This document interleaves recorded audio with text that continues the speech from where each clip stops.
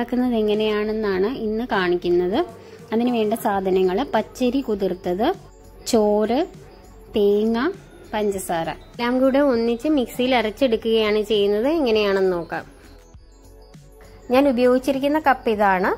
2 cup പച്ചരിക്ക് വേണ്ടിയിട്ടുള്ള അളവാണ് ഞാൻ കാണിക്കുന്നത്. 2 കപ്പ് പച്ചരിക്ക് 1/2 കപ്പ് ചോറ്, 1/4 കപ്പ് തേങ്ങയും 2 ടേബിൾ സ്പൂൺ പഞ്ചസാരയും. ആദ്യം അരി അരച്ചെടുക്കുക. അധികം വെള്ളം ചേർക്കേണ്ട. തേങ്ങാവെള്ളം ഉണ്ടെങ്കിൽ അത് ചേർക്കുന്നത് കുറച്ചുകൂടെ നല്ലതായിരിക്കും. അതിനുശേഷം ചോറിട്ട് കൊടുക്കുക. അതിൻ്റെ കൂടെ തന്നെ തേങ്ങയും പഞ്ചസാരയും ഇട്ട് കൊടുക്കുക. എല്ലാം കൂടെ ചേർത്ത് അരച്ചെടുക്കുക. ആവശ്യമെങ്കിൽ വീണ്ടും വെള്ളം ഒഴിക്കാം. മട്ട അരിയുടെ ചോറാണ് ഞാൻ യൂസ് ചെയ്തിരിക്കുന്നത്. നിങ്ങൾ ഏത് ചോറാണ് ഉപയോഗിക്കുന്നതെന്ന് വെച്ചാൽ അത് ഇതേ അളവിൽ ചേർത്ത് കൊടുക്കുക. പഞ്ചസാരയും 2 ടേബിൾ സ്പൂണാണ് ഞാൻ എടുത്തിരിക്കുന്നത്. പഞ്ചസാരയുടെ അളവും വേണമെങ്കിൽ കുറയ്ക്കാവുന്നതേ ഉള്ളൂ.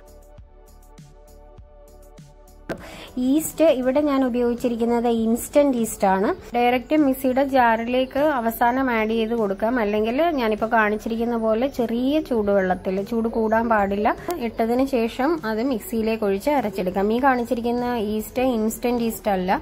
ഇതാണെങ്കിൽ കുറച്ച് നേരം കൂടി എടുക്കും. പിന്നെ പുളിക്കുന്നതിനുള്ള സമയം നമ്മൾ താമസിക്കുന്ന സ്ഥലത്തെ കാലാവസ്ഥ അനുസരിച്ച് വ്യത്യാസപ്പെട്ടിരിക്കും. ഇപ്പോൾ ഇവിടെ നല്ല ചൂട് കാലാവസ്ഥ ആയതുകൊണ്ട് ഇൻസ്റ്റന്റ് ഈസ്റ്റ് ഉപയോഗിക്കുമ്പോൾ ഒരു 2-3 മണിക്കൂറിനകം തന്നെ അത് നന്നായിട്ട് പൊങ്ങുന്നതായിട്ട് നമുക്ക് കാണാം.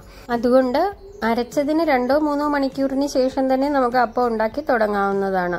സാധാരണ ഈസ്റ്റാണ് യൂസ് ചെയ്യുന്നത് എങ്കിൽ കുറച്ചുകൂടെ സമയം വേണ്ടി വരും. ഒരു 7 മുതൽ 8 മണിക്കൂർ വരെ വേണ്ടി വരും. ഇനി ആവശ്യത്തിന് ഉപ്പും കൂടെ ചേർത്ത് കൊടുത്തിട്ട് നമുക്ക് അപ്പം ചൂടാം.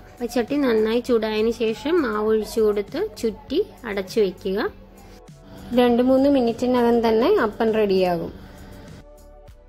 ഇതുപോലെ വളരെ ഈസി ആയിട്ട് അപ്പത്തിന്റെ മാവ് അരച്ചെടുക്കാവുന്നതാണ്. നിങ്ങളും ട്രൈ ചെയ്ത് നോക്കുക. അഭിപ്രായങ്ങളെല്ലാം അറിയിക്കണം. വീഡിയോ ഇഷ്ടമായെങ്കിൽ സബ്സ്ക്രൈബ് ചെയ്യണം മറക്കാതെ.